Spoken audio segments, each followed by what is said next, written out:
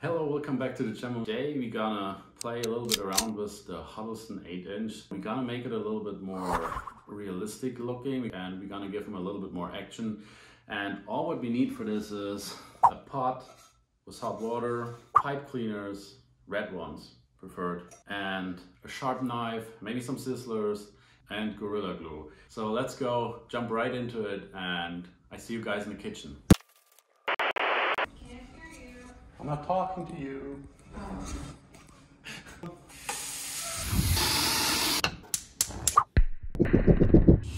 So first we're gonna bring the water to boil. I already bent a paper clip and put it through the eye of the bait, because when we're done boiling it, we're gonna hang it just straight up, just like that, and let it cool down like this, because we want the tail nice and straight, and that's gonna help. So the water's boiling now and we're ready to boil the bait.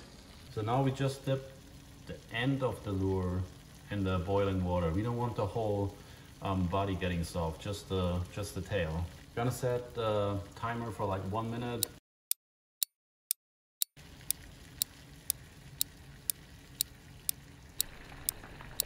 Leave me a comment down below who is boiling his frogs.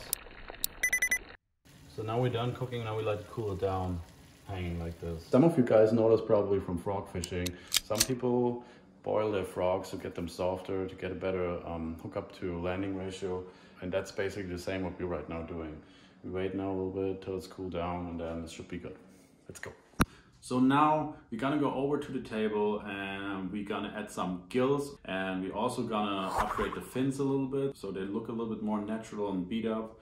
Let's go over to the table and finish that thing. So now that's all what we need. The bait, red pipe cleaner, super glue. I got here that nice handmade Japanese knife. We didn't have anything smaller, so I'm gonna use this. And then a pair of sizzlers. So now we start with the gill plate and we cut in an angle all the way around here to be able to lift the gill plates. I start here and then I go all the way around on the line.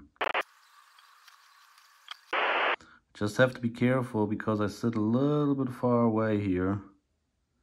And that knife is super, super sharp. I think if I cut my finger off with it, I don't even feel it. It's crazy. Okay, you don't want to go too deep. Now the other side. Okay, it should be enough. Like just like that. Both sides. The best thing is you start here on the bottom. Stick it in there. Go all the way around and then cut. I would leave, like I would go till here and then cut off a little bit longer so you can use this part here and push it a little bit into the bait so it holds a little bit. Cut that here. Now the other side, same thing. Stick that here on the top. That's how it looks like. I maybe cut a little bit too deep, but I think when I fill it up with super glue, it's gonna be just fine. Okay, we have it like this. So now we take the super glue, fill that all really nice up with the super glue. And because the super glue looks all nice and wet like real gills. So especially big bass, they try to save as much energy as possible. So when they see a wounded fish that's a better prey for them as like a fish what's like super healthy. And when fish like having like their gills so far open and stuff and they're breathing, it's basically like they're breathing really heavy. Yeah, it looks to them like they're in trouble. We let that dry now for a couple minutes and then we flip it over and do the other side. The one side is pretty much almost done. It's not completely dry, but pretty much, so we can work on the other side. But there you see, it looks like a real gill. Now we do this side. So I got it all in there nice and clean. I pushed it a little bit in the rubber here on top and on the bottom too, so it sticks by himself. But that's how it looks when there's no glue on it. So now we put again a lot of glue in there. You want that all really nice and wet.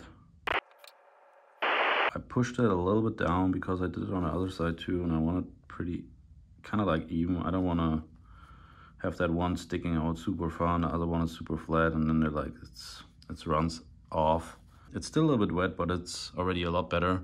So now we go ahead and cut a little bit into that fins here, all the one on the back, those bows, and just to make them look a little bit messed up and flattered, so they look a little bit more beat up and natural. And then we're gonna cut here a really nice cut, and here, or we try better, so this fin here sticks out and it's moving when we're done. So when those fins are moving a little bit, it looks a lot more natural, and then hopefully it triggers a bite. So just cut here.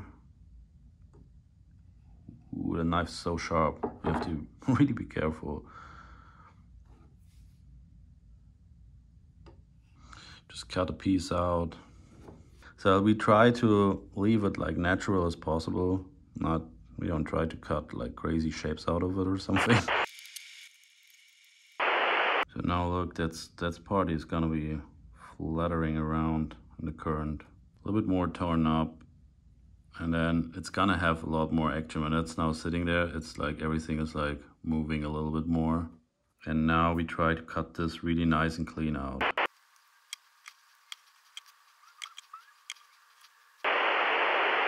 So now it's like really like a real fin. You can see it, you know, from the top, it's like moving around. It looks a lot more natural. So we're finally done. That's how it all looks. With the gills, and all the fins are a little bit cut in. So everything gets a lot more secondary movement by himself just from the current. And that's a little bit just like because that fin is like maybe fluttering around in the current, or like just because the fish is looking at it and it's moving because the fish is pushing so much water in front of him. That itty bitty can trigger that bass to eat it, and that's maybe your PB or not. So that's for me today. Don't forget, like, subscribe, and hit the notification button. I'm out. I see you guys next time. Peace.